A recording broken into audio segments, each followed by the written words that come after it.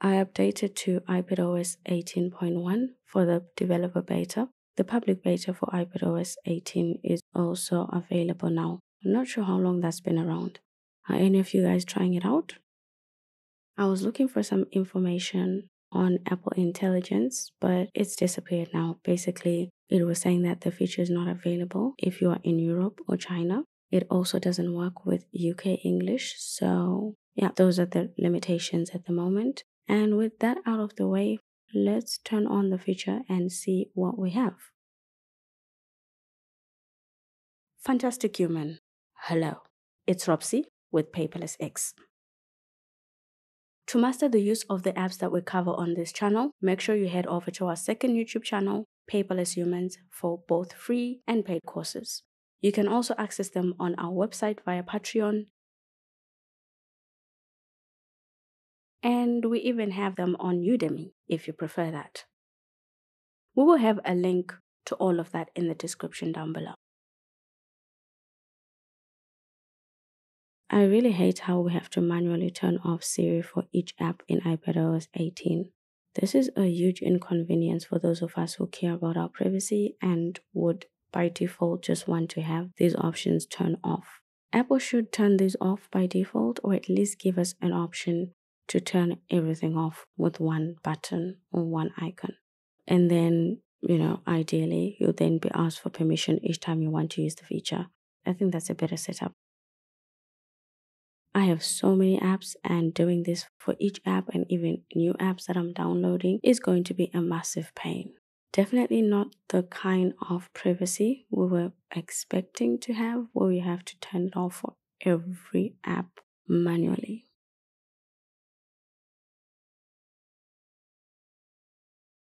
My first stop was Apple Notes, naturally.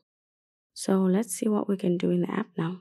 Proofreading automatically corrects your writing, which is brilliant despite my first initial skepticism. It's great for both simple and technical writing. Technical writing was my biggest worry when I first tried it out because I haven't had the best experience with proofreading tools these past few years. They don't really do well with technical writing, which always poses a problem in our work. Proofreading in iPadOS 18 is the reverse of what we're used to, but it pretty much works the same. Only this time, you get to go through each correction that the tool has already implemented. This is much faster because you'll quickly go through to make sure that there aren't any errors or changes you want to undo. It works really well because the feature is quite accurate and we're still only on the beta version. 2 minutes into trying this, I was really convinced that this can actually replace my Grammarly. I really wanted to try and make sure that it can, and to do that, I had to test it on technical writing. So I had to go copy one of our user guides on the website. They don't really follow your typical grammar rules because of the amount of technical terms that we use. I was happy to notice that the tool works in Safari, so that's exciting. Definitely not going to be needing the Grammarly extension anymore. I just wish the writing tools were available on the main toolbar. It'll be easier to access them from there. The tool made 5 changes, which is promising because Grammarly would have picked a million errors with this. This definitely is the best technical writing proofreading tool I've encountered so far. So before I continued exploring this tool, I made sure I canceled my Grammarly subscription.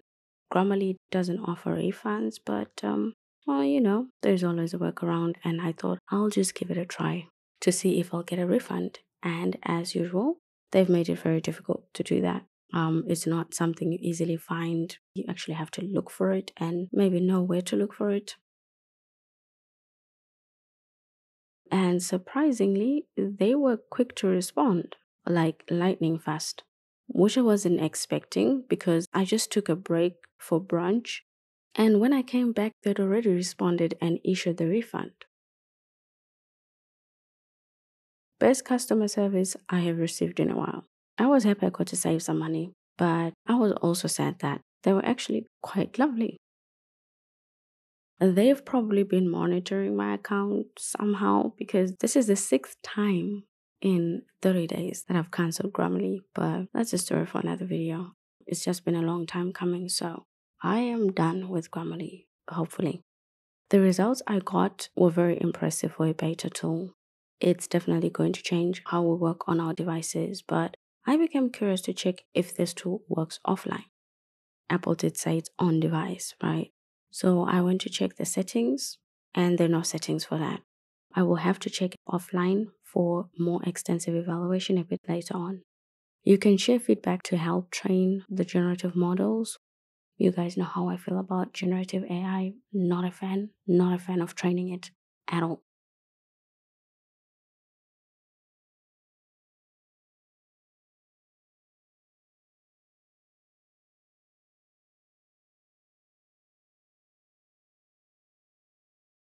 Rewriting would be more useful if we could compare the new text to the old one. The app kept the format, and at a glance, the format and structure of the writing is still the same. So I really like that. You can use 3 different tones. You can make it friendly, professional, or you can make it concise.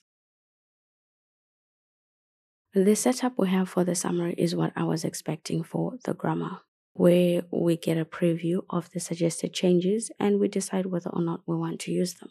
But that probably takes more time for you to go through your writing, but it also makes sure that there are not a lot of errors. The summary can either be a simple paragraph or a bulleted one. You can choose to replace everything in your notes or just copy and paste it to add it any way you like. Apple Notes can also convert your notes to lists or tables. I wasn't able to convert it to a table.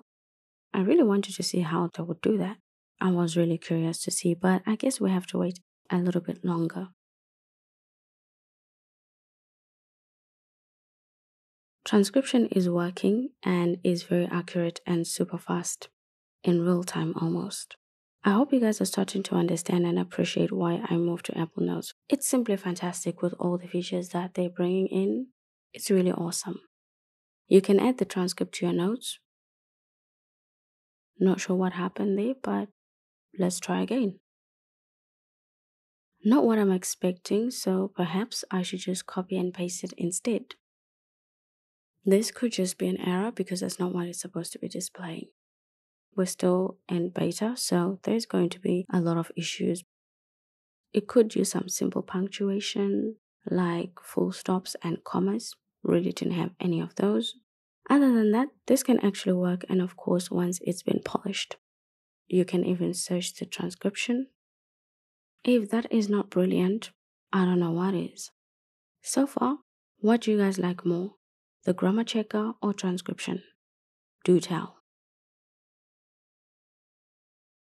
I was curious to see how Genmoji would improve my terrible drawings, but seems we still have to wait a little while for that. There's still a lot of missing features from Apple Intelligence, but maybe some of them I just have decided not to test them. That's because these are the only tools for me that are useful, I would say, from Apple Intelligence as far as I can tell. I'm going to spend a couple of days turning off Siri for all my apps because I've decided I'm not going to be trying that on the iPad. Maybe on the phone and Mac. And I'll probably understand really how to use this without having to test it myself. My dad is a huge fan of Siri. He uses Siri for everything. So maybe I'll just ask him for his experiences and evaluate from that. Who knows?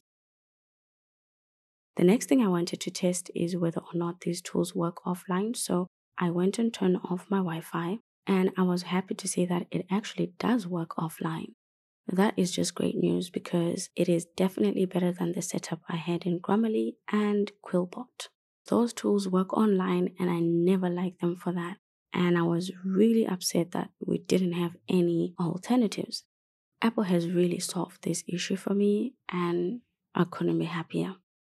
I noticed that when proofreading, we can't use the keyboard though, which is quite limiting. But then again, this is not the final feature. I'm thinking and hoping that we will be able to use our keyboards without eliminating the changes that the AI would have made for you. I would also love to see better tracking for the changes we've made.